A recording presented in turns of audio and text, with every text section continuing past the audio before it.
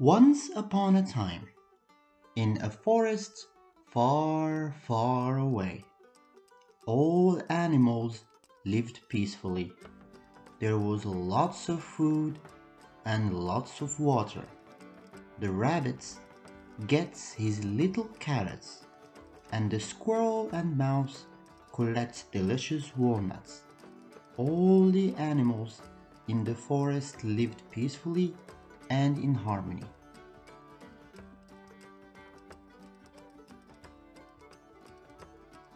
But one day, a big elephant came stomping his legs from a distant forest. It is said that animals there kicked him out for his many troubles.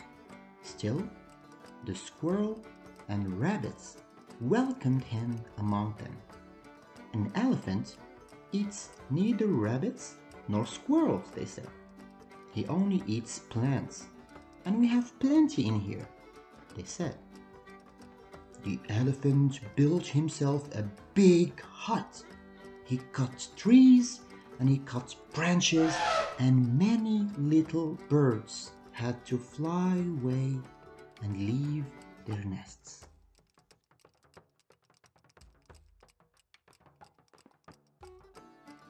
The big elephant fell asleep, and his snores reached deep in the forest. In the morning, the big elephant woke up thirsty.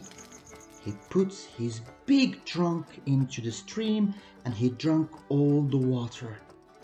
He was munching all the leaves and the flowers and the plants.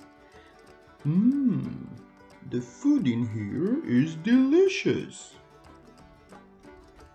The squirrel was watching in terror.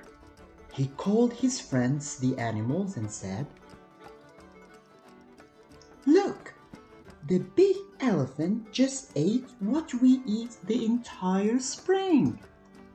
If the elephant keeps eating our food, we will soon have nothing to eat. He must leave our forest." "Oh, yeah. I will talk to him. He is a nice big elephant. I am sure he will understand," said the squirrel. So the animals went to speak to the big elephant. "Hello," said the squirrel. "You are a nice big elephant. We always welcome you to live among us, but you are eating our food and drinking our water very fast. Soon we will have nothing to eat." The big elephant looked at the squirrels and the other animals and said, "I am a big elephant. I need lots of food and lots of water. I do not care if you eat or drink.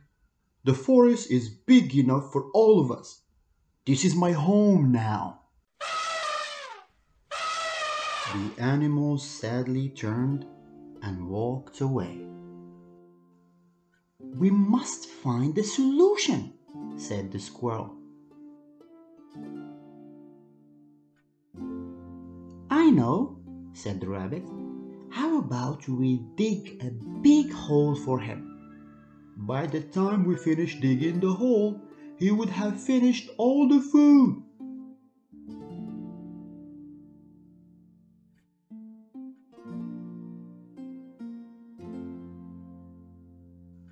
"We can invite the lions. Elephants are afraid of lions." "What if the lions decide to stay? I am tired. I think we should leave the forest before it's too late." The next morning, the big elephant went out eating the leaves and stomping on the beautiful flowers and singing and shouting loudly. And he went on and on every day. At that moment, the beaver was passing by and heard the conversation and said, "What is the matter, my friends? Why are you so sad?" The little rabbit replied, It's the big elephant that came to our forest. He is destroying our plants and eating our flowers. When we told him about it, he told us maybe we should leave him alone. The beaver said, "It's true, we don't share your struggle, but you are my friends, and I don't want you to leave your homes. You just need to go to the big elephant and tell him that an even bigger elephant is on his way to the forest now, and his big stomps can be heard from afar and shakes the entire earth under him. And if he sees you, he will beat you." The darkness fell, and the big elephant said to the little animals,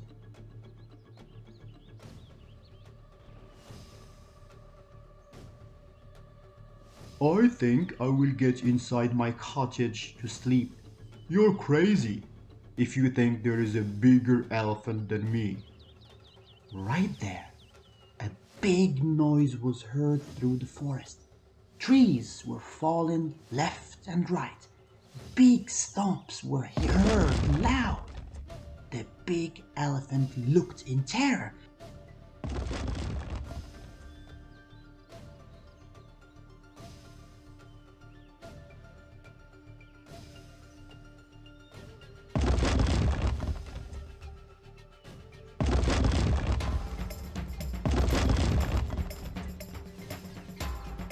Looked at the little squirrel and said, "I will leave now.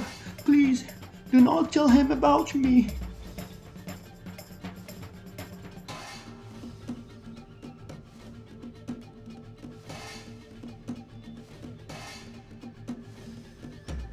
The little animals looked in surprise as the big elephant galloped away. "Beaver, is that you?" The beaver laughed and said, "Yes, dear friends, it is me, and my fellow beavers are with me, and it was us who were cutting down the trees. I said to myself, perhaps losing a few trees is better than losing the entire forest because of one big selfish elephant. You are my friends, and it's our duty to help each other." All the animals were so happy that the big elephant is finally gone.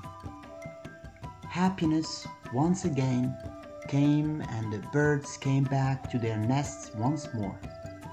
And all this because of the beaver, who because of his wit was able to save the forest.